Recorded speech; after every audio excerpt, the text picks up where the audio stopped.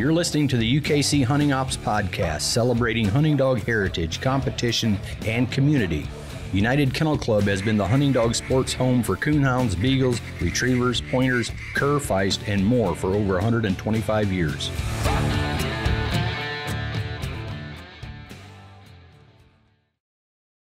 Well, hey, folks, thanks for joining us today on this episode. It's a special episode, and I've got a very special guest here today with me, Mr. Eric Yant. Welcome, Eric. Glad to be here. Yeah, it's man. Always good to talk beagles. Yeah, that's going to be the topic today, hunting beagle format. But you work the night shift, so we're recording pretty early here in the morning. Oh, yeah. So earlier than normal for us, but we're trying to work around your schedule a little bit. So I guess you did a day's work, and then from there you come in this morning, and you haven't even been to bed yet. No, there's not many things that'll keep me up, but beagles will. Yeah. Well, that probably kind of works out because do you ever just run in the morning after you get home? Most of the time, that's when I run. Probably kind of works good for you. Yeah, it's nice. Yeah. It's peaceful out there. Most people run in the evenings. I just go out in the mornings. Well, deer season's in, so you got to have some. You got to know where you're turning dogs loose this time of the year in Michigan. You got to be careful. Yeah. Have you been deer hunting a little bit too? I've been deer hunting. Yeah. Went out the first 3 days of the season. Haven't done much since, but yeah. I know this fall, every fall, you and your dad and maybe a couple other guys go up to Canada to go bear hunting. You've already done that trip, right? Yeah, we did that back in September. Oh yeah. So we're back, and we got 2 out of 3 of us got bears up there. So it was a successful year. Yeah. How many? You've been going up there a lot of years. Yeah, probably about 10 myself. Yeah. My dad's been going a lot longer than that, probably 20, 25 years. That's got to be a blast. It really is. Yeah. It's just nice to be out there. And, yeah. You know, not often you get to see a bear or moose, you know, wolf. We have a few here in the state of Michigan, but most of them are further north, a lot further north than we're at. But then at some point, you also usually make an annual trip up to the UP and do a little hare hunting up there in the fall. That's coming up. Wintertime, yeah. Yeah, we'll be up there in another week. Oh, yeah. So, yeah. I've been up there several times, and man, the tracking's just been great. The population's been good this year, so nothing better than running them hare. That's for sure. It's fun, man. Love it. Me too. I would give up 2 days of cottontail hunting for 1 day of hare hunting. For sure. That's just me, but yeah. Hey, let's get with it here, and I want to cover our big 5 for next year. Just some of the details that we have. We have most of them in place and everything for next year. But that's what I want to talk about here in this episode. So we're going to talk about the Eliminator that's coming up, the first of the big 5, NHBA Days in March, Hunting Beagle Nationals in April, and then we cap it off in the fall with the Don Senior McVay Memorial in September, and then the World Championship in October. So I want to kind of talk about those events. So and then also maybe we'll touch on the Clash of Champions and some of the Pro Slams. And speaking of Pro Slams, let's start with that. Last weekend, as of this recording, we had our very first Pro Slam, UKC Pro Slam, held in West Milford, West Virginia, hosted by the South Harrison Beagle Club. I always get the city and the name of the club back mixed up sometimes, and I got to go back to the system to make sure I get it right. Great group of guys out there. I mean, you couldn't pick a better place to have the first one like that. Oh man, they did a great job. You know, Mitch and the club and everything. They really set the bar high. You know, they did bios for each one of the 16 dogs. Yeah. That they had. Now they already, when you get a reservation, you don't actually enter a dog in advance for a Pro Slam. You just get a reservation. But they already basically touched base with those guys. They knew about what dogs they were going to hunt. So they did the bios on the dogs.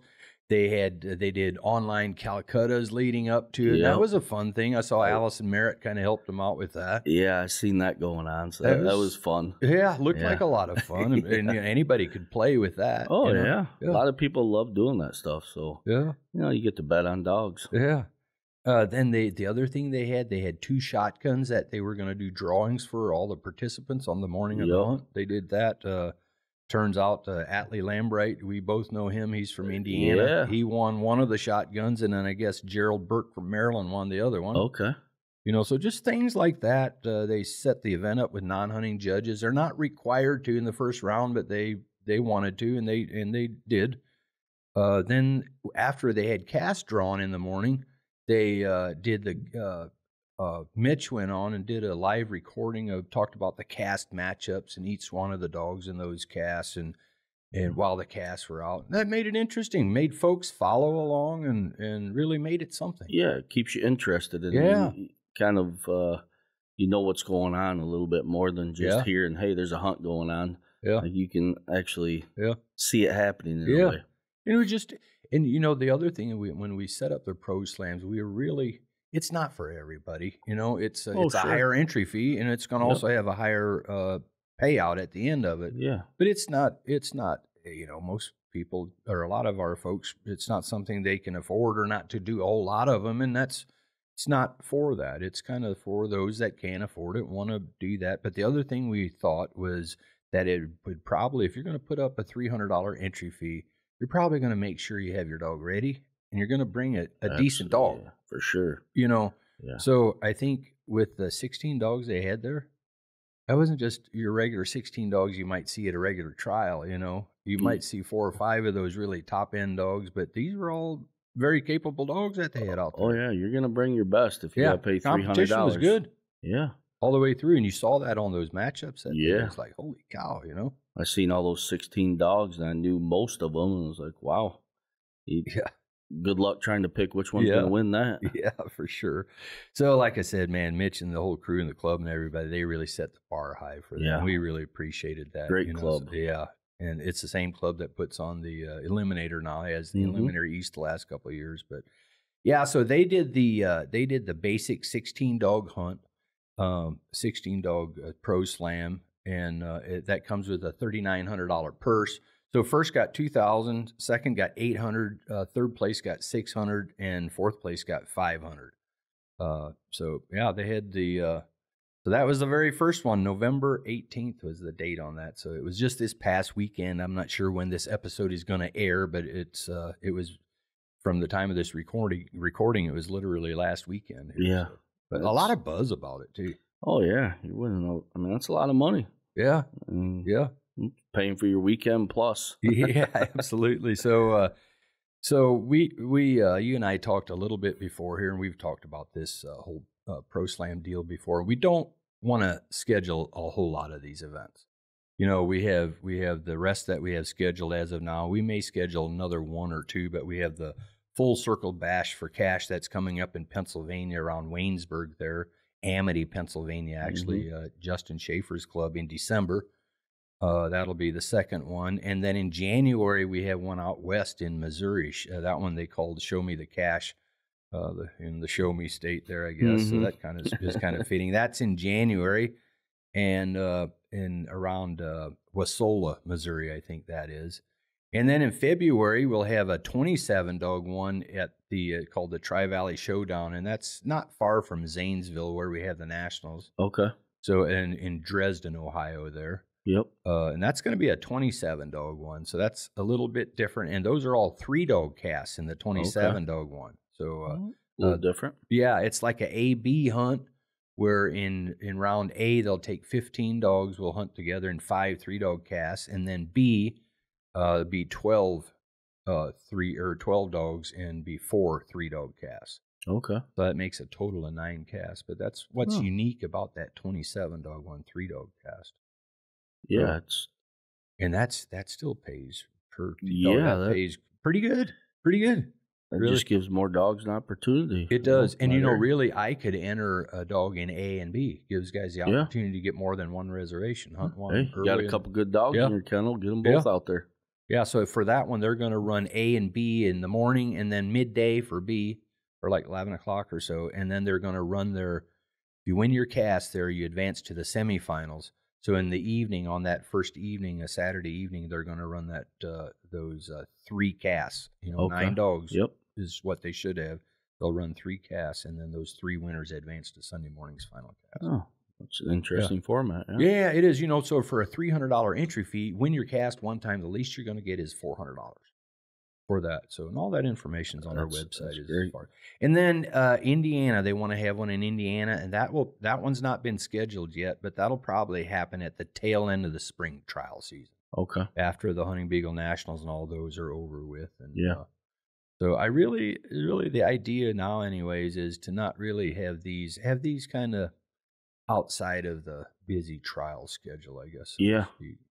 Well, it also looks like we're moving around the country, give lots of people the opportunity if they want to get in one. Yeah. They can find one in their region. Yeah. Oh. And not just these pro slams are also kind of set up for, there's other guys that hunt other formats and other registries that are kind of drawing their interest, and that's good. We want to see them come over and try. And more the merrier. Bring them in. Absolutely. There were several that did there in West Virginia this last weekend. Yeah. Let's cover those winners really quick here. So in the end, you can go on our Beagles Afield Facebook page, and folks can see all the matchups, all 16 of them there, or go to the South Harrison Beagle Club's Facebook page, and they can see everything that they did there. And I invite folks to go check it out. They have a lot of footage there, a lot of coverage. But first place overall was the dog out of Indiana, Cross Country Legs Matter. That was Atlee Lambright. Ended up winning the whole thing there. He won the gun there. I don't know. Pretty good weekend. Yeah, great weekend. He was telling me, I took him his check last night, and he only lives about 20 miles from me. So we met halfway there, and I told him I had his check, and I just hand-delivered his check to him. So but he said that he got into some other little raffle thing that he also won there. Oh, so wow. he couldn't do any wrong. No, that was a great weekend. Jeez. Second was Brent Springer's dog. He's from Ohio, Spring Creek Hurricane. That was handled by Zach Bowersock. He took second, $800. Nick Brady's dog, High Times Maximus, was third. He took $600. That's dogs out of West Virginia. And then here's another West Virginia dog, Big Gunner, Hoopwood Big Gunner, owned by Sean Vaughn. I think he's from the Charleston area. And actually, that is a dog. That Big Gunner dog's one I've heard of him, but I wasn't familiar. I think he hunts mostly little pack and maybe some PKC. Okay. Is that somebody you would? I'm not familiar with the third and fourth dog. Yeah. The first two I've run against a few times. Obviously, Fifi I've run against numerous times. But this Big Gunner dog, he's a good-looking sucker. I don't know if you saw those pictures. I did. That's a good-looking sucker. But Sean seems to be a really nice guy, from what I know. But he ended up fourth there, and they talked a lot about this hound. So I guess he's done quite a bit of winning already. He's a fairly young hound, still a 2021 model, but he is Deepwoods let me see here. I'm looking at his pedigree.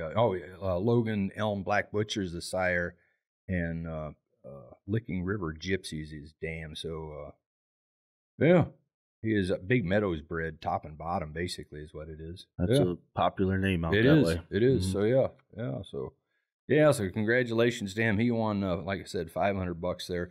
Third place dog is a young dog that's just literally turning not even a year old yet. It has a November birthday, November 23rd. So today's the 21st. So he'll be a year old here in a couple of days. But I know Nick Brady from West Virginia. He's told me about this dog before, and he said he's just a little beast, and he's got high hopes for him. But so he is off of his High Times Odie dog, I happen to have a litter mate to that dog, so I'm very familiar with that pedigree. And then the dam is High Times Maggie or McGee. I'm not sure what they call her, but High Times Maximus is his name, and he is off of Odie, who goes back to Grub Farms Hank's Little Charlie. And then the bottom side is Brush Axe's Bring Home the Bling is on the bottom side, I guess, of that pedigree. But actually, it's on the bottom. Maggie's pedigree looks, she's bred to the hilt too. Wilson's Izzo and Big Creek Nice Cream, some of those AKC dogs that do a lot of winning up here in Michigan, actually, large pack stuff. Hair stuff. Yep, hair stuff. And Green Bay, there's Ninja Blue Boy. Yeah, so a lot of good breeding there. That dog's bred to the hilt, really. Mm-hmm. Yeah, so congratulations to Nick. Then second place, as we mentioned, was Brent Springer with Zach Bowersock handling Spring Creek Hurricane. They won. They came up second place, and that dog is sired by C&I's Red Bull of the Woods. Now, I've heard of that dog, but I've never ran with the dog or anything. So, and then Hall's Little Pepper. So it's I think it's some of that Fox Creek breeding from Ohio is probably what it is. So yeah. And then the overall winner is Cross Country Legs Matter and Atlee Lambright from LaGrange, Indiana. So we've known him for a good number of years, and Great guy. He is, and he's had some good dogs and a lot of success in the last 4, 5, 6 years. Mm-hmm. But that cross country name comes. Most people don't know this, or a lot don't. But he is a marathon runner. Yeah, that's where the cross country comes. I always joke with him about that. Yeah, running to the hunts and stuff. Yeah, he does. I can run. He can. He runs like a deer, and he's built like a little marathon runner. You know, he doesn't have a lick of fat on him. No. But I remember I drew him several years ago. I drew him at just a local trial here. It was 7 o'clock in the morning. Somebody else entered his dog and brought his dog, and we had to wait on. He drew my cast, and we had to wait on him a little bit. Mm-hmm. He ran 17 miles before the event that morning. I've heard him say that numerous times. He ran before. It's like, what? What the? I know. But yeah, so his little Fifi is what he calls her. Legs Matter is a registered name, but she is sired by Trevor McQuain's world champion TNT 3MC Raising Cane.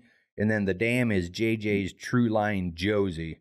I think that was an AKC dog that the bottom side there goes back to the Ausable River stuff that from up north there in Michigan as well. So yeah, very well bred, and obviously that's a very good dog. Hey, I've ran with her a lot too, you know, since she's been a pup, and she's been good since the time he started trialing her. Yeah, she was a good dog. You know, I was talking to my nephew last night about her a little bit, and he says she just every time he's been with her is probably a good note of that is she's just the same all the time. Yeah, I just love her hunt. She finds rabbits. Yeah, I mean, she got great line control and foot and all that. It's just good all around dog. Yeah. So it was. Hey, we weren't surprised to see him do well or do good. You know, but that goes for there was 16 nice hounds and they're good hounds. So you know, but and he told me last night she just really looked good, especially in the first cast and then the second cast, middle of the day. I guess it got a little tougher, but they hunted for 2 hours in both of those casts. Oh wow! Yeah. So. Not a bad time to have a good weekend. So congratulations to all those winners, and the club did a bang-up job putting it on for sure. So next one will be in Pennsylvania here in December. So, all right, hey, let's move on to let's talk a little bit about want to mention just a little bit about these standings. So the dollar amounts that these dogs earn at the Pro Slams, we have a standings now set up. That goes on the dog's record, in addition to the monies that they earn in the Clash of Champions. Okay. So, you know, as you know, we've had 2 years now of Clash of Champions, so we already have a kind of a list established there. And then just like Fifi here, Legs getting in, she was not on our standings list, but she won $2,000, and that puts her in. We have our standings list separated by males and females, but that puts her in about 1, 2, 4, about number 6 in the females with their $2,000. That's impressive. Yeah, one Pro Slam like that. Well, considering the 2 females at the top are a Clash of Champion winners. They are so 2 $10,000 winners. So So they're currently tied, but one of them get a placement here to Pro Slam. That'll separate those two. Yeah. And then the male side, you know, Butler's Tank leads that part with $2,500. So this will something that people. Hey, you want to go out and win some money? You got another opportunity.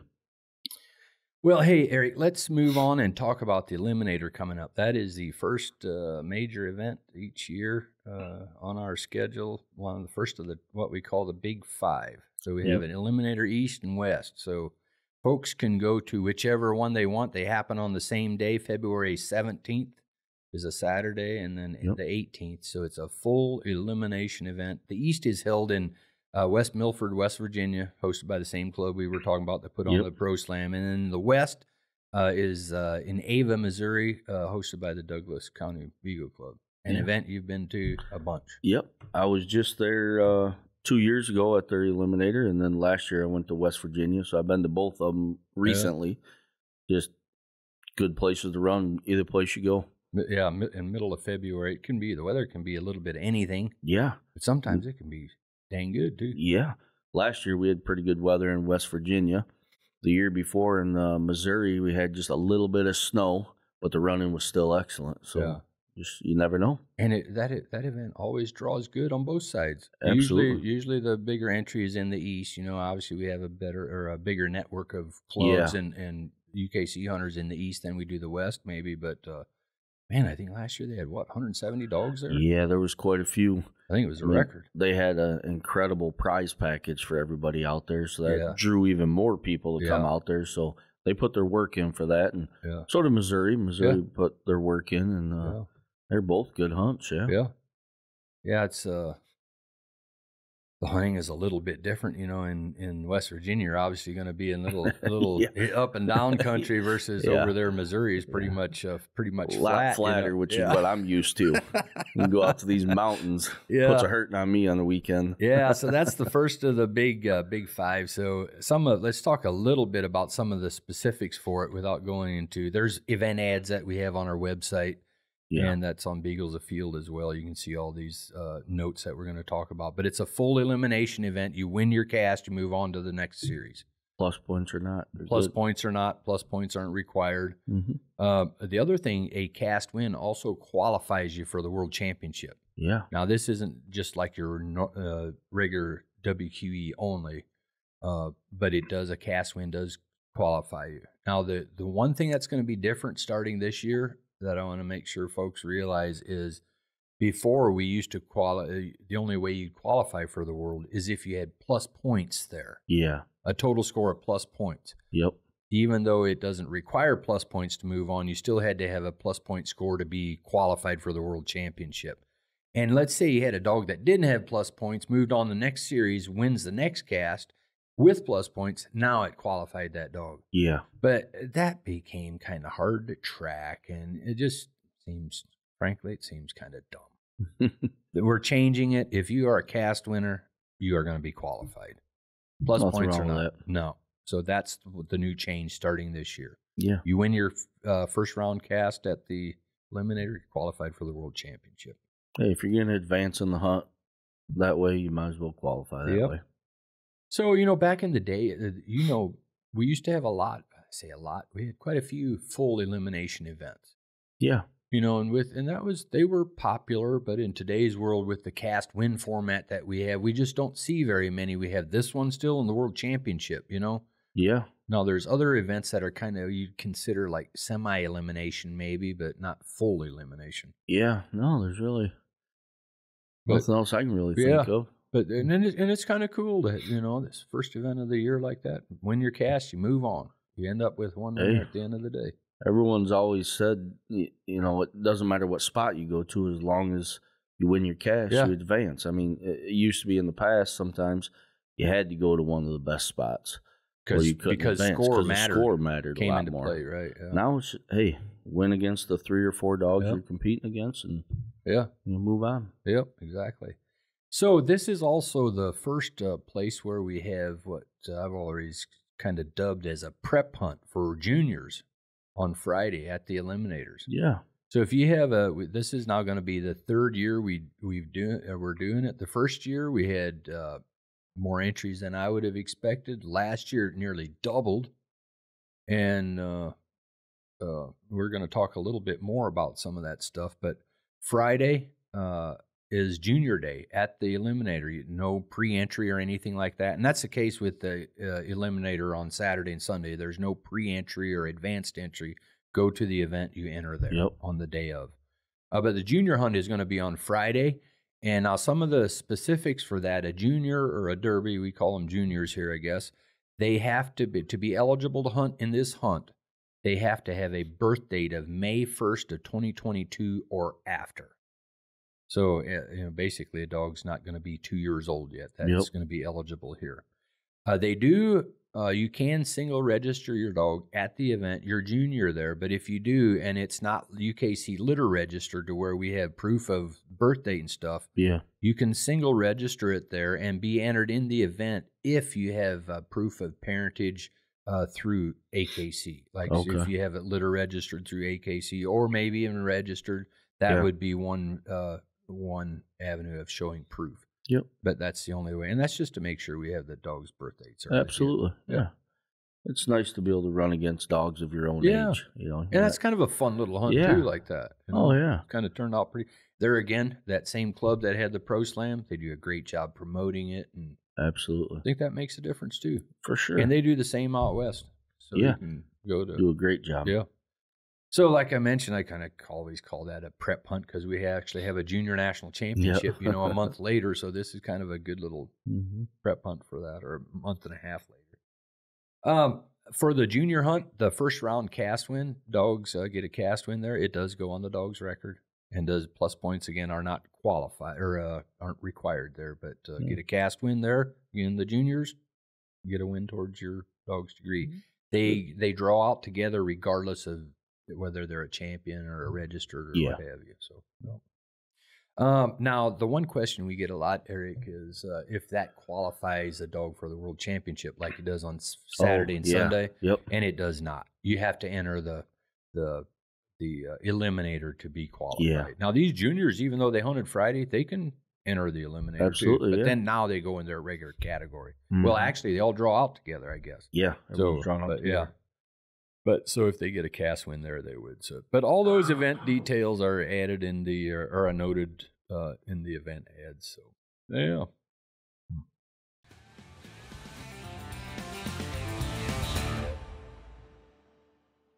Alan, we both had Dogtra Pathfinder 2s now for a little while. What do you think about yours? I'm liking mine. One of the things I had the opportunity to now download a map of an area where I did not have service, and I've used it there, and it has worked flawlessly. I love it. Yeah, I love the crystal clear maps. I love that I never lose reception on my dog's collars anymore. Highly recommended by me as well. Dogtra Pathfinder 2, the official GPS collar of UKC.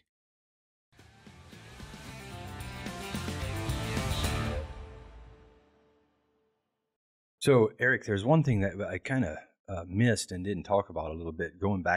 Backing up a little bit on those pro slams. Where does somebody go to get a reservation? And you go onto our website. Everything is done in advance. There's an opening date, which is exactly 1 month, 30 days before the event date is when the reservations open. They always open at 9 o'clock in the morning on that day, and folks can go there. You don't enter a dog, you just get a reservation. So that's how that works. I forgot to mention that here a little while ago. Pretty simple online. It is, done online. So, and as soon as entries are full, then they're closed at that point. So that's why it's kind of important for guys that make sure they get their entry and to make sure they get in if they want to go. So yeah, let's move on to the second.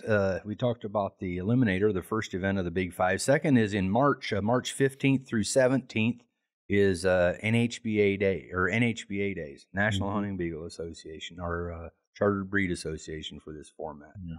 Waynesburg, Pennsylvania this year.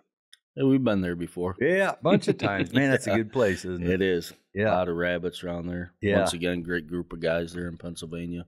Yep. So. That and a great group, a great crew heading up the NHBA Association as well. Just a bunch of guys and gals that just love the sport. Yeah. And they really want to give back. And wow, do they give back. They do. They do. Just looking back at this past weekend, I believe it was, with some of the youth going out deer hunting. I mean, that's what more could you ask for them to give back like they do? Yeah, they get that's through their youth program that they have, and they have great prizes like the deer hunt, like you mentioned. So that's why it's so important to go to a hunt like this, because the more entries and all that they have, the more money they can give back. Yeah. And the prize packages, the youth hunts, all that stuff. So yeah, and at all these major or the Big Five we're talking about, they have a presence at all of them, and they're doing raffles and good raffle stuff, but they raise a lot of monies and do a lot for the program.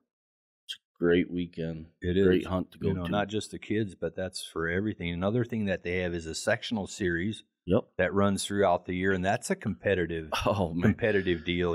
It's this year was incredible for how close the race was. Yeah. I mean, it literally has come down to the end, and we have one more hunt left. Yeah. You had you just came off the Iowa State Championship. Ohio State Championship. Yeah. And that, I mean, the shuffling there, holy smokes. Shuffled around a little bit. First through eighth. Well, hey, I got some standings here that I got off their website, and I think it was before the Ohio State Championship. So you were there, and you can kind of tell us. You're familiar with it, but you can kind of tell us how the shuffle happened. So they had the last standings they had listed showed Butler's Lone Ranger leading the herd, And what you're trying to do is get in the top 8 of the sectional series, right? Finishing in the top 8. Mm-hmm. So you had Butler's Lone Ranger leading the herd there, Heat 'em Up Superstar second, Deep River Bad Company in third, D'Agostini's Misty fourth, Butler's Tank in fifth, and then DT Barton Sarah. That happens to be your little female that you just won the Ohio State Championship with. I forgot about that. Congratulations. Yeah. And then 7th, Stacy's Mountain Outlaw Reba, and then 8th was Heat 'em Up Gus Gus. So you're saying there's been a little shakeup now. So how did that shake up? Well, the top 3 all stayed the same. Yeah. But Gus went all the way from 8th. Now I believe he's tied at 4th. Oh, yeah. With Tank. Yeah. And then after that would be my Sarah female. And then Reba and Misty are 7th and 8th at the moment. Okay. And I think Misty would be 7th and Reba 8th. Okay. So, and there's no other dog that can catch those 7th and 8th place dogs, really? No. Okay. No. It's the top 8's definitely set. Okay. But there still could be, there's some a hunt with 2 points, so there still could be a little shuffling. Yeah. But, yeah. Pretty interesting. That's a competitive race. Oh, I mean, you just look at how close these points are.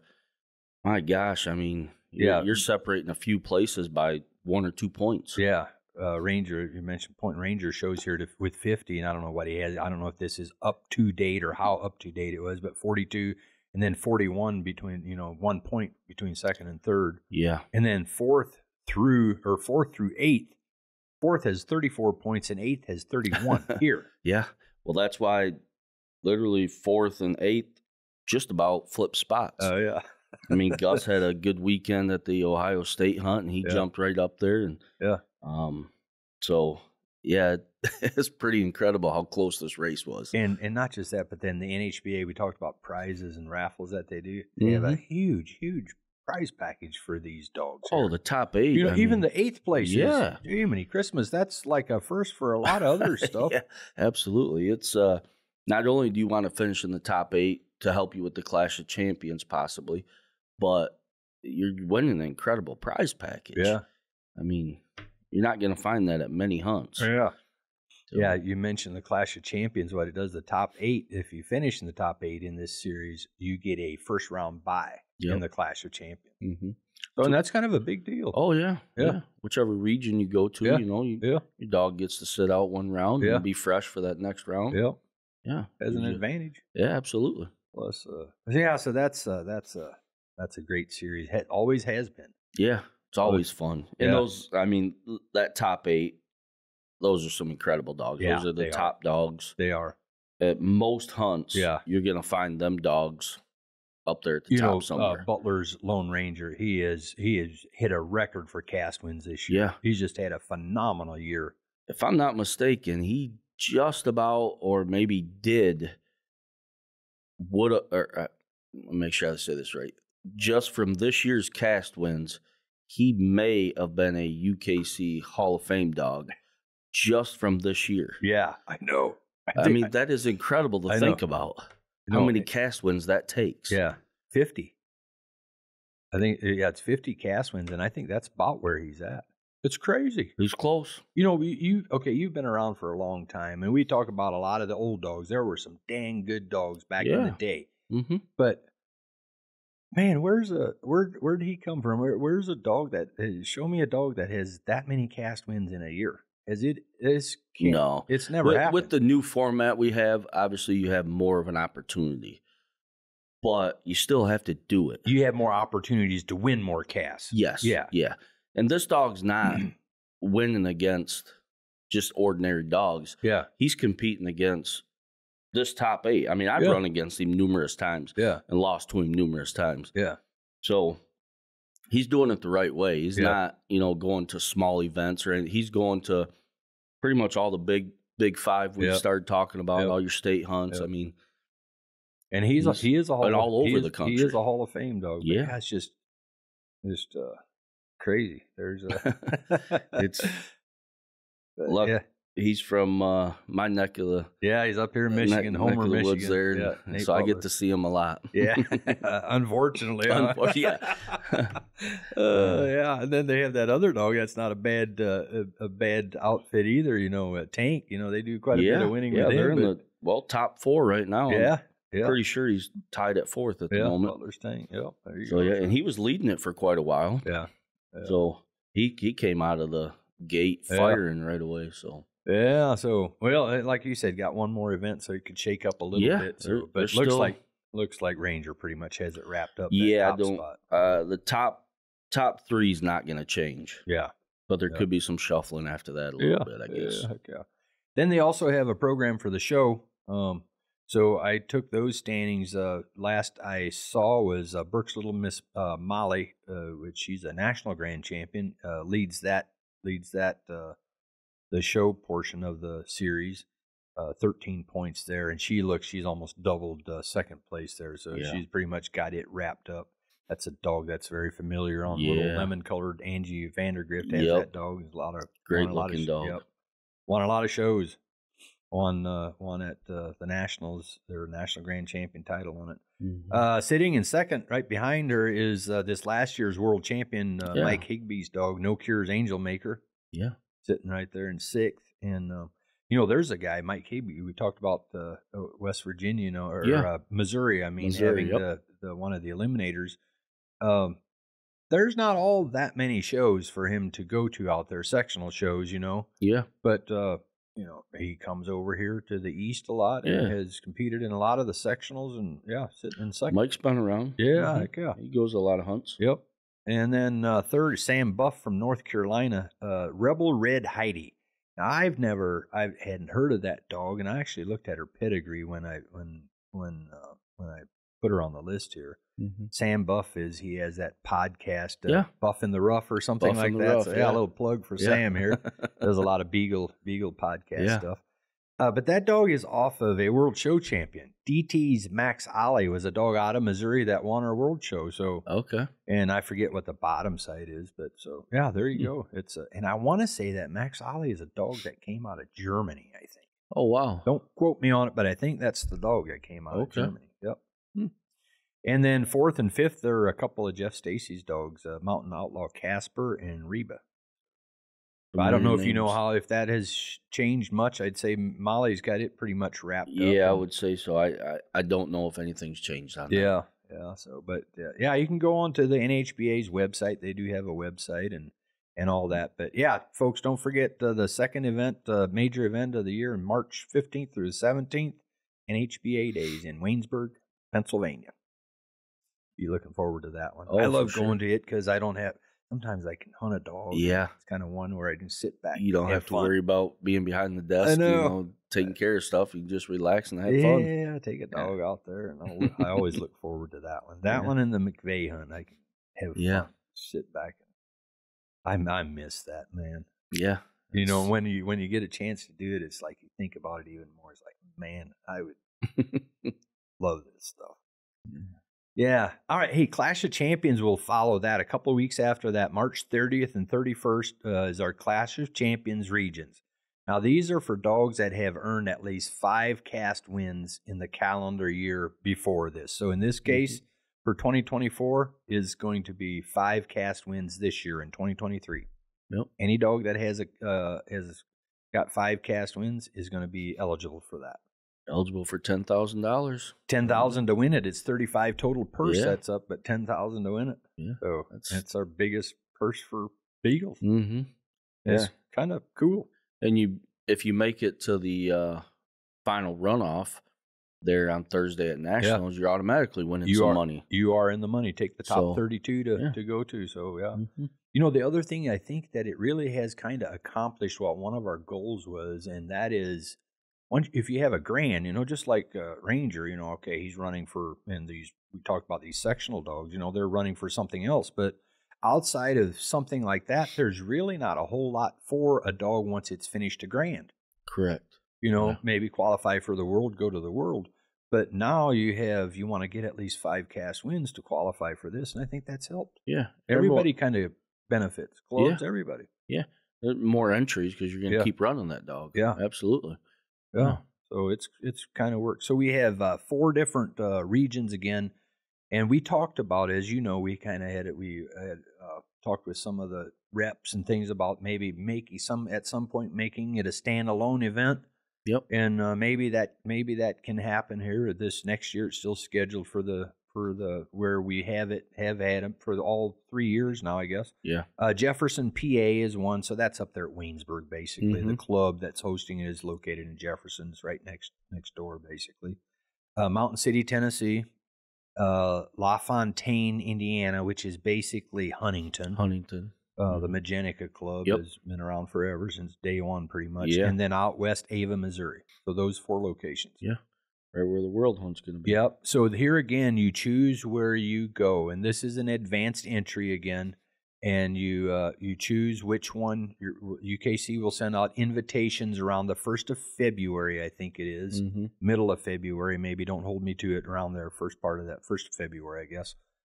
We will send an invitation out to all dogs that are qualified, the owners, first owner of all dogs that are qualified, and with the details, and those entries are online and they open at the same time, which is February 1st, or they can call the office and we can get them entered there. So they decide then which one of those 4 regions they want to go to, and that's where they go. Yeah, it's nice. It gives you an option. Yeah. I mean, you don't have to. For whatever reason. Yeah. Yeah. If you like, if you prefer to run in Pennsylvania, go to Pennsylvania. You prefer to run in Missouri, go to Missouri. I mean, you got all kinds of choices. Yeah. Yeah. It's nice. You don't have to stay in your particular area. Yeah, and here's the thing. It's just because, Pennsylvania has always got the most entries for this. Yeah. But all that doesn't really change anything because it's prorated. You mentioned, there's 32 that move on to the finals, and those 32 are all in the money then. But it's prorated based on the total entry and the number of entries at each event.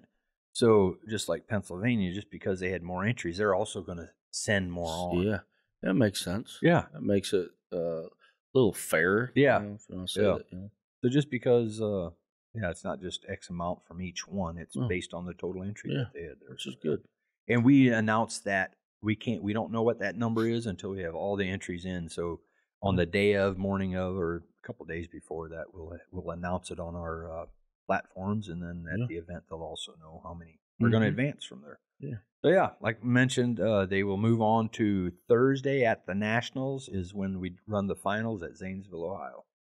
Thursday there. It's a good way to kick off a big weekend. Yeah. Yep. Sure is. So yeah. So hey, Hunting Beagle Nationals. That's the next one in line. Then that comes up then in April 19th, 20th, and 21st. So that's a Friday, Saturday, Sunday next year. My favorite hunt every year. Yeah. It's the one hunt I look forward to more than any. It's a fun one, man. Gosh, I love it. It's okay, I can't hunt in it and this and that, but that's also a fun one to put on.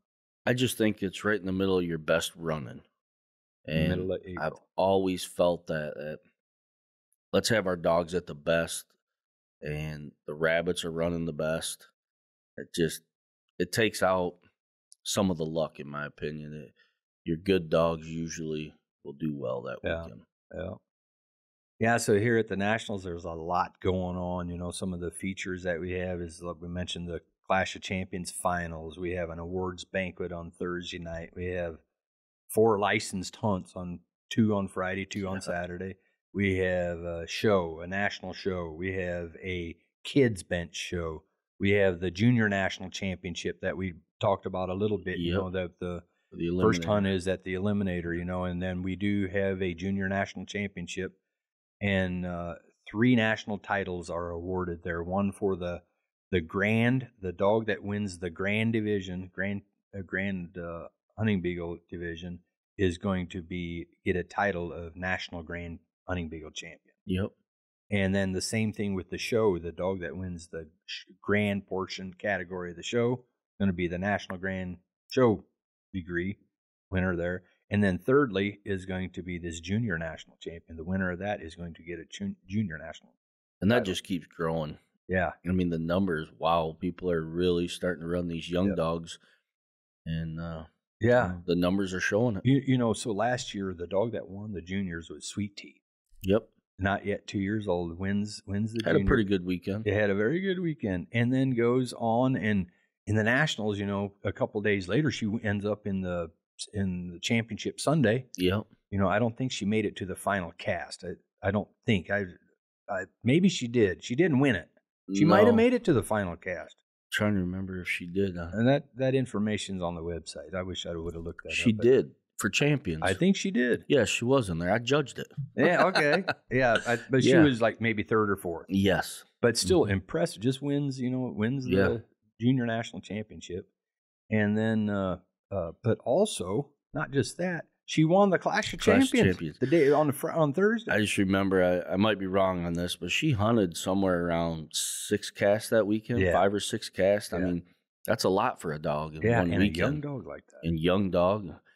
I mean, what a career that dog started off having already. Yeah, wins the junior national championship in 22, comes back, wins the Clash against all age dogs in 23, and then 2 days later she's in the final cast of the champions division at the nationals. Yeah, pretty impressive. Yeah, very impressive. And it just really solidifies that junior national win. Yeah, but there's some nice up and comers like that. We saw a bunch of them. So yeah, just a lot of fun stuff. So, couple things. So we have a double header on Friday. So that means 2 hunts. We have a morning hunt and a afternoon/evening hunt on Friday, licensed hunt. Same thing on Saturday. So we have a total of 4 hunts at the nationals, and we take a maximum of 120 entries for each one of those 4 events. And they are separated by 4 categories, basically. So you have your juniors category, your registered category, your champions category, and your grands. Now the juniors, that junior dog, if they're going to run in the junior division, so to speak, in that category at the nationals, they all draw out together, even if some of those juniors already have a champion title on them. Yeah. But they still run with everybody. Yep. Unlike the rest of them. Registered, open registered dogs that don't have a title, they run together. Champions all run together, and then the grands run together in their own category. So 4 different ones. So I mentioned the reservations for each of the 4 hunts. You get that on UKC's website. We'll have all of that information is out there on our platforms and our ads, and a link. We'll be posting links on Facebook and stuff like that. And we take 120 dogs in each one of those 4 hunts that I mentioned. 2 for Friday, 2 for Saturday. Entry fees $40, and those reservations open up on March the 1st. And you don't enter a dog again. That's something that's kind of new. We've done it now a couple of years. But but that's nice. Works good. Yeah.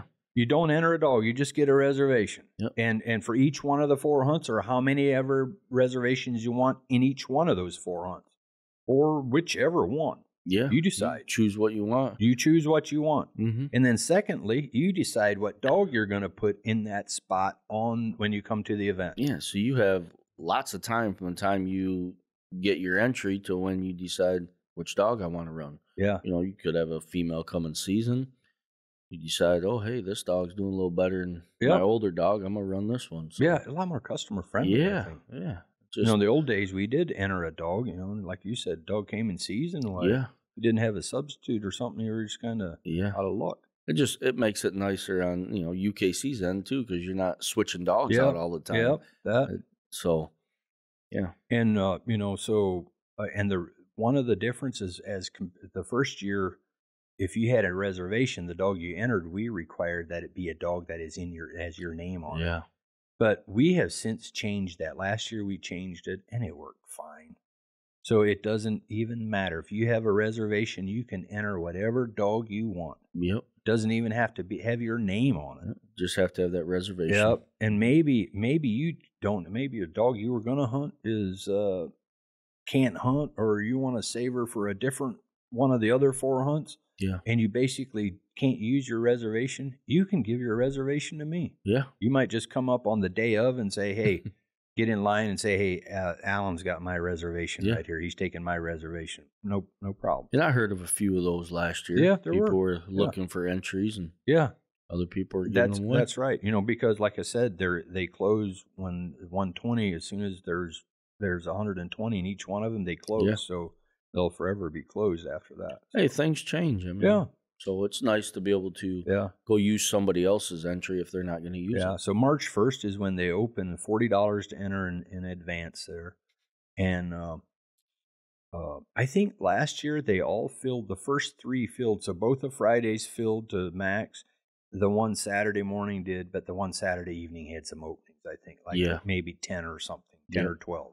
And the nice thing I like about this is, you know, if you're not able to get off work on Friday, you can still come Saturday and you have a chance to compete in whatever division you decide to get in. Yeah, So, well, one of the things you're going to talk about here in just a little bit, and we'll touch on that and why that's kind of a big deal, really. Mhm. But anyway, so walk-ups. We do accept walk-ups on the day of the event, but that is only if any one of those hunts haven't filled yet at that Yeah. point. Let's say we have some entries, and whoever's first in line is gonna, you're gonna take that. But then the fees are $60. So Okay. better served to do an advanced entry. But Yep. so the hunt details for that, they're Friday and Saturdays, 4 hunts that we're talking about here. They're all 90-minute hunts. But here's the thing: you hunt the same dog, in no more than 2 of those 4 hunts. Yep. And you pick which 4 hunts you're going to put them in. You don't have to tell us, UKC, or anything. You decide there and then. Yep. And they don't have to both be Friday. They can be, but you can mix it in however you want to put this dog in any of the 4 hunts twice. Yeah. But it doesn't matter which. Some people like to hunt a dog in the morning and a different dog in the afternoon because of the way they run. Maybe, yeah, and maybe you might have the other dog you're going to run. You think you have, he might be better in the middle of the day, or in the evening, or for whatever reason. Some dogs run weather, better. Weather might huge be factor. Yeah, absolutely. Yeah, the heat. If it Yep. becomes hot. Yep. Well, I got a dog that doesn't run well in the heat, so I'm gonna run it in the morning. Yeah. Another dog that runs just fine in the heat. Yep. So 2 hunts, no more than 2 hunts, and a total score again of plus points is not required there to be considered a cast. It's just nice to have options. You're not locked into anything until that day, that round. Well, so and it's going to take. We're going to talk about this in a little bit. What it takes to get into the championship Sunday round, and that's double cast winners are going to be considered first. So, but when you don't allow a dog to enter more than 2 of the 4 events. You mentioned somebody can't come on Friday because of work or something. Yeah. They still have a legit chance with a dog. Maybe Absolutely. not with 2 dogs now, but with another dog. Absolutely. You can come and run twice on Saturday. Saturday, right. Or, hey, come on Saturday and have one big score and grab another dog on Sunday or Saturday afternoon. So juniors, again, juniors that's going to be another category outside of, like we mentioned, they're outside of the registered champs and grands. So juniors, again, they have to have a birth date born on or after May 1st of 2022 to be eligible here. Again, single registration will be accepted here. And again, if not litter registered with UKC, they need to provide a copy of AKC papers for proof of age purposes. They don't have that. We can single register them, but we cannot. They can't run in the junior division. Just got to prove the age. Here is something new too this year. Again, is juniors can now also pick any of the 4 hunts. Yeah. The first 2 years, we just had all juniors. If you were running a junior, you had to run on Friday. Yeah, one of the 2 hunts on Friday or both on Friday. Yeah, but we had plenty enough, and the reason for that was basically did not want to have to where if we only had 5 dogs in a hunt, 5 juniors, it'd be just a 3-dog cast and a 2, and did not want that, Sure. So, but we had plenty of dogs, and I don't think that should happen. So we opened it up to you pick same way of whether as the other categories. You pick any one of the 4. Once again, it's good to have those options. Yep. You don't have to run the dog twice on the same day if you don't want to. That's right. That's right. Mm-hmm. Again, juniors may go in the junior category based on their degree, or in the junior class, where all degrees draw out together. But they can't go into both. And we get this question. Hopefully, I can explain this correctly. Is so if I have a junior and I may be entered in a junior class, and maybe can I now go run in the same dog for a cast? Maybe I get a cast win for a junior, and maybe that is enough to get me in the top 16 or what have you. Mm-hmm. Can I now go run the same dog and also try to get in the open registered top 16? The answer is no. No. You decide. Mm-hmm. Whatever category you run first time with that dog, that's where you're going to run. Well, you're running those finals on Sunday, so you can't. The juniors are going to go out Sunday morning along with your champions and grands and registered, so you can't run it in 2 spots, obviously. Yep. So, hey, one other thing I want to touch on that happens, it probably will, it did last year a couple times, and that is a dog that only needs, let's say, 1 win to become a champion. Oh, yeah. That comes into play sometimes. So the question is, what do I do if I get a cast win and finish my dog on Friday morning? Where do I go from there? Mm-hmm. The answer is that's up to you. But if you want to be eligible for the registered category championship on Sunday, you need to continue to run that dog in that category. Yeah, it's where you started. It is. Just finish the weekend out that way. Yeah, so it makes sense. Yeah, that comes up. Mm-hmm. But yeah, here in just a little bit, let's get into the championship Sunday details. All right, Eric. But before we get into that championship Sunday stuff, what do folks need to enter their dog at the Nationals? And the answer to that is just bring your easy entry card. Helps the best. Yeah. If you have your dog's UKC number, that's going to be the quickest. You don't even need to fill out an entry slip. You just come up to the entry line each morning of the hunt, and with your dog's UKC number, we will enter it in there, and we will print out the labels, so they don't even have to do that. So that's pretty simple too. Simple. Yeah, and it doesn't take long at all. No. But if they have their UKC number, that's going to help the most. So yeah. So what does it take to qualify for the top 16 in each one of the categories? So we'll have a top 16 juniors.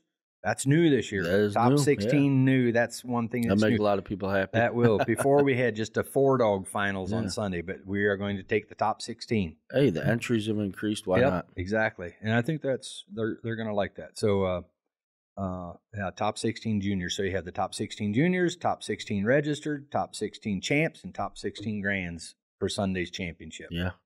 So that's 4 casts in each round in the first go around, and those cast winners advance to the final. So yeah, double cast winners is what we're going to take first. You're going to be in, and then followed by single cast win scores.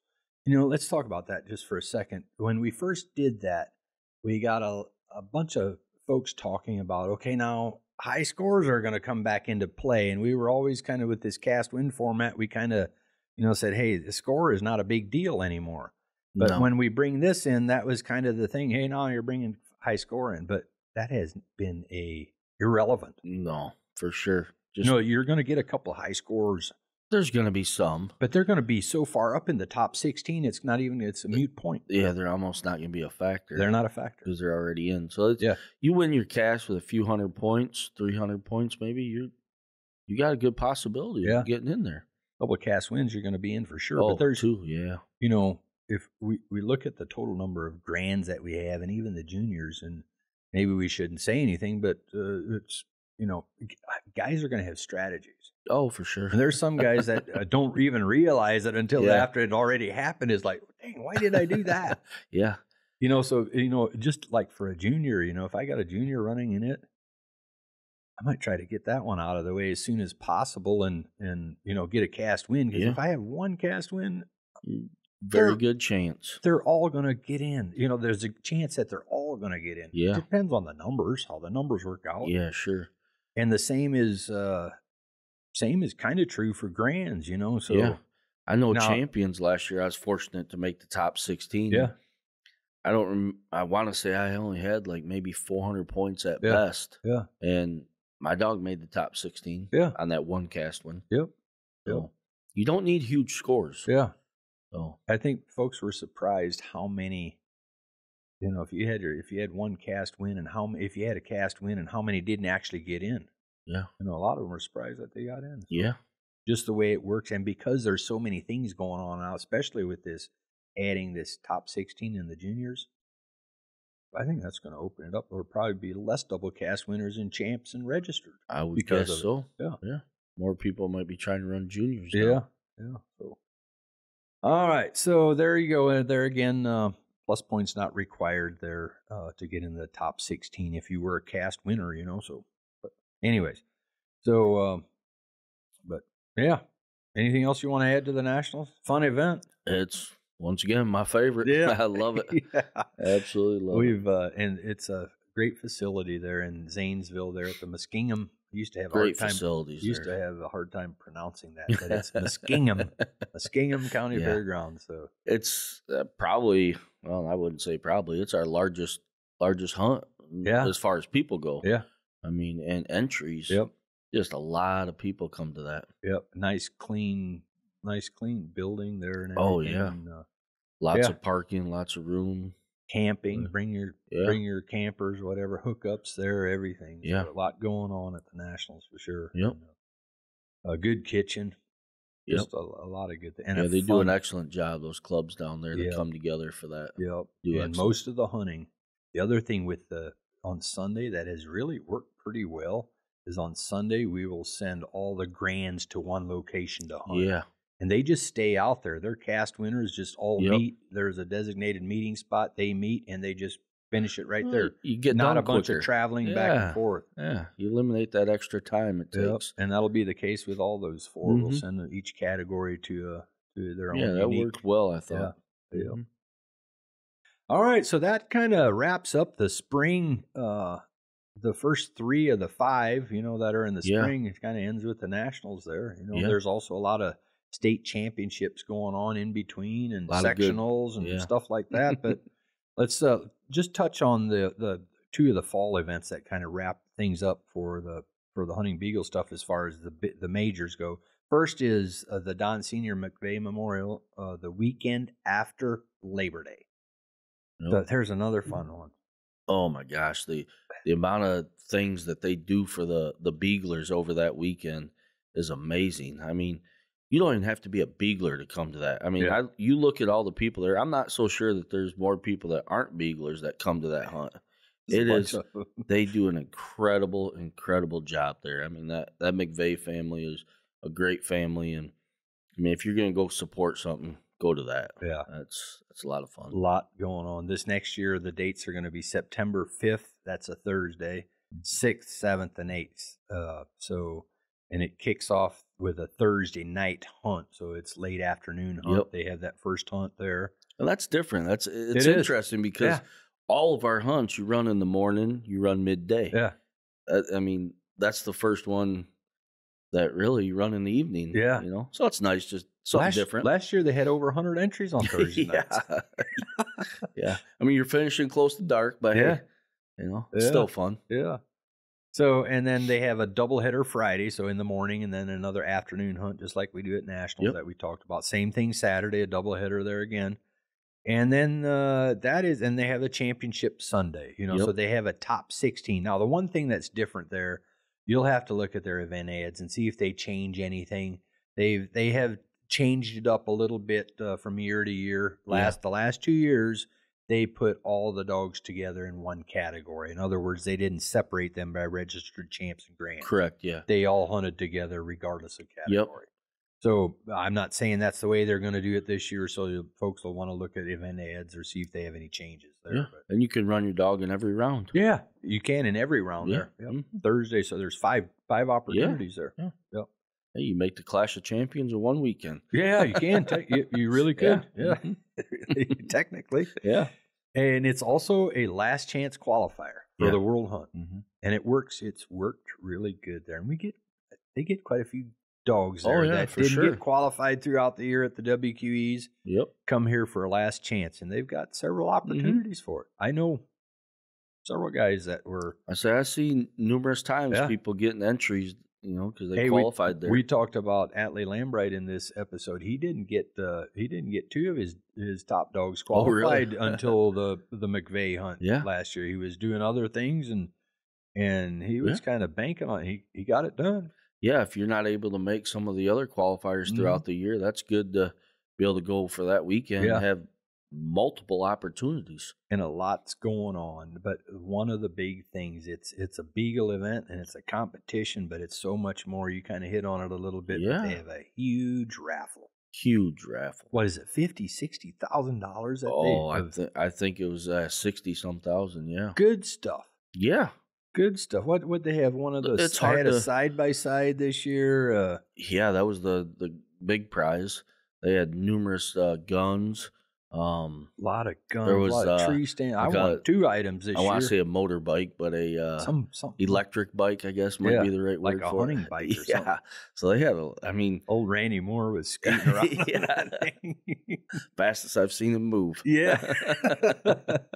So there's all kinds of stuff. Like you get drawn early. It's like how do I pick which prize do I want? They're all good. It's like, and a lot of them, Oh. and you're right, good stuff. yeah, Not stuff just- you're actually happy to win. Yeah, You know? yeah. I won twice this year. My ticket got drawn twice, and I got me 2 deer blinds. Yeah, You know, and it was, and I was pretty honestly. That was pretty late in the drawing. Won late and got a trail camera, so that's something I can use. Yeah, you know? yeah. More than happy to do that. And a lot of good stuff like that. Oh yeah, Dog boxes, just all kinds of stuff. Yeah, and it's a good fun evening. That happens on Saturday night yeah, after the cast come back. and it's packed. Yep, it is packed. So, hey, one more. Let's move. World Championship. The McVay Memorial is in September, 1st of September, and then the middle of October, basically, we have the World Hunt. Yep, and that's the 5th and final event on the majors for major events of the Big Five. This year, or next year, we are moving out west again, Mountain Grove, Missouri. We were there 5 years ago. 2018 is the last time we were there. Going to the same place, Shetler's Event Center in Mountain Grove, and it's just a couple miles outside of town. Yep. Nice road right up to the event center. Again, really, you were probably there last time. Mm-hmm. Nice facility. It's kind of an auction house / community center place. Yep. Mm-hmm. Great place to have a hunt. Plenty of room. And just once again, the club members out there, that group of guys and gals, they'll put on a great hunt. They did last time. If you've never been to Missouri, it's a great time to go. Yep. You'll have a lot of fun. And it's for some of the guys and the folks in the East, West Virginia, Maryland. That's a little haul, Pennsylvania. Yeah. But, man. When you talk about you want to have a chance to be put in rabbits, you're going to be putting rabbits out there. Yeah. I guarantee that. Yeah.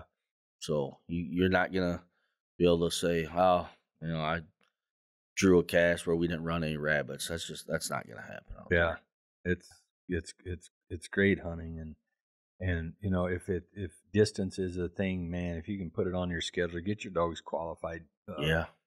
Pony up with a couple of your buddies and split the cost out there, the driving time, and you'll have a good time. Hey, those people travel, so we need to show them the love back and travel out there. They do, and there's a bunch of them that have been coming in the last 5 years, been coming to these events we mentioned, even if they were out east in Pennsylvania, for the World Hunt the last 2 years. Mm-hmm. I don't know how many we had there this year. We had a bunch of guys from Missouri come out there this year.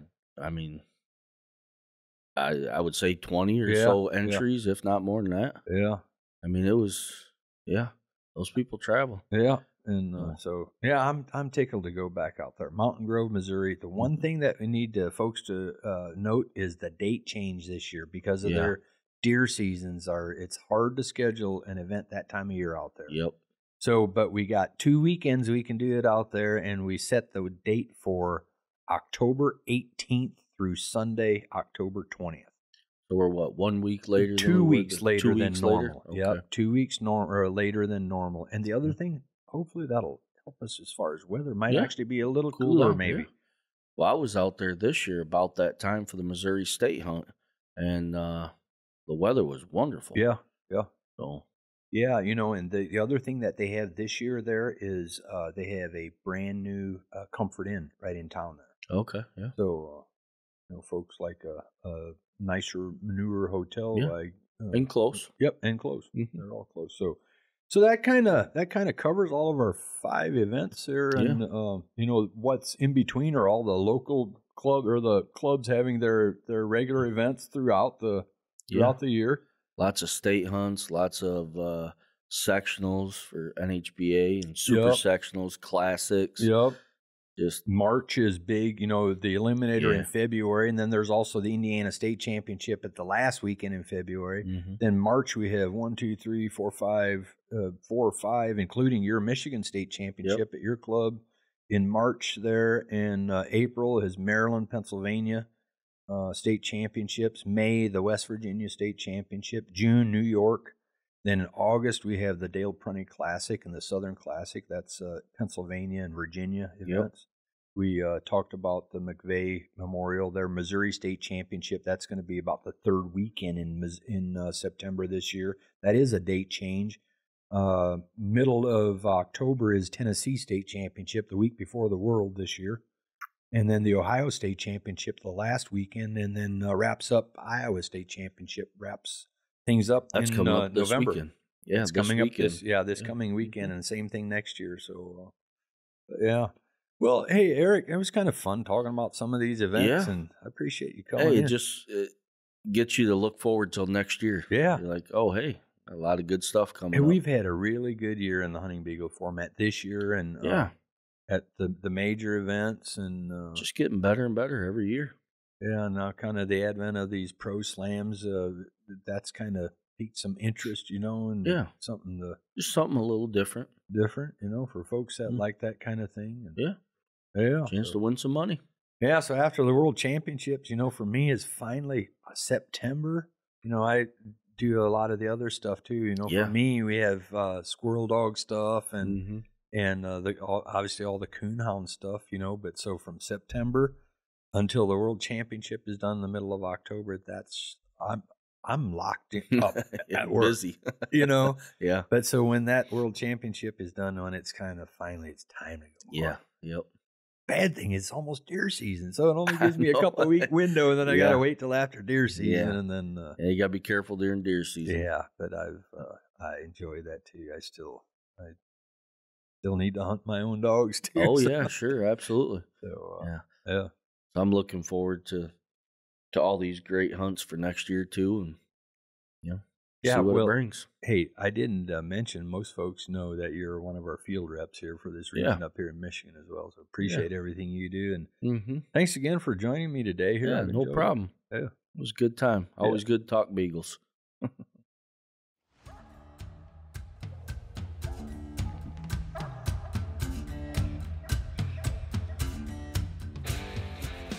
Thanks for listening to the UKC Hunting Ops Podcast.